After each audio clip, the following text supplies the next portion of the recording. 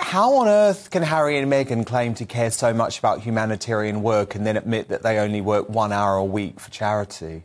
It's pathetic, isn't it? Well, Dan, Lady C, I know I don't have to remind you of this quote. Remember their life of service, that catty quote when they were leaving, when Megxit happened, they wanted to make sure that the royal family knew that they did not have to be members of the royal family to live a life of service. That's not an hour a week. I mean, Elizabeth Holmes worked harder for Theranos, and that company was a fraud.